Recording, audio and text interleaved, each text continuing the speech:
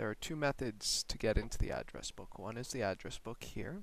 Alternatively, we can go into the registrations. In this case, we're going to use the address book.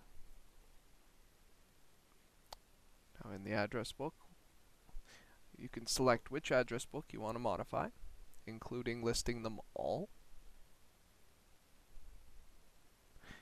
Then you can click register, and we're going to hit register address. One-touch buttons are covered in a different video. Now once we're in here, we have the ability to register new addresses, and if there was something in there, edit or erase. So we're going to register a new one here. We'll select the fax.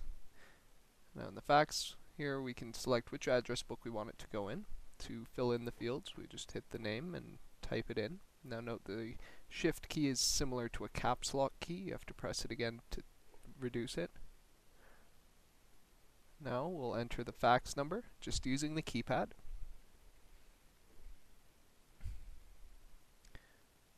Now normally we'd press OK, but if you wanted to add any options, there are pause, tones, spaces, some of which is only for formatting. In the options here, you can adjust the sending speed as well as the error correction, the ECM. I'd advise turning that off and reducing the speed if you're having problems sending with a VoIP line.